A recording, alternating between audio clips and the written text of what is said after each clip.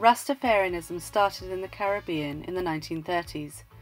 Marcus Garvey, a wealthy ship owner and black leader, called for the return to Africa and compensation for the suffering of slavery. He believed that black people were still being oppressed, and Africa offered freedom. Black people looked to Africa for a saviour.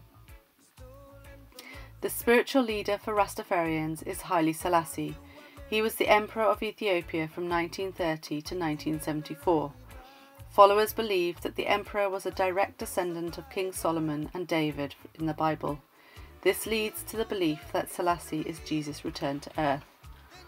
The lion is the symbol of the Rastafari. This lion represents Haile Selassie, who is referred to as the conquering lion of Judah, a name used by Christians for Jesus.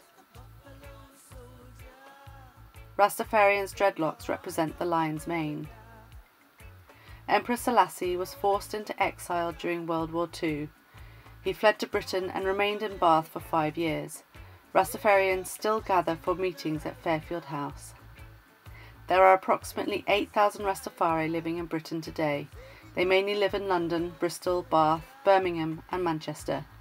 It is the 14th largest religion in Britain. Most Rastafari are of Jamaican origin.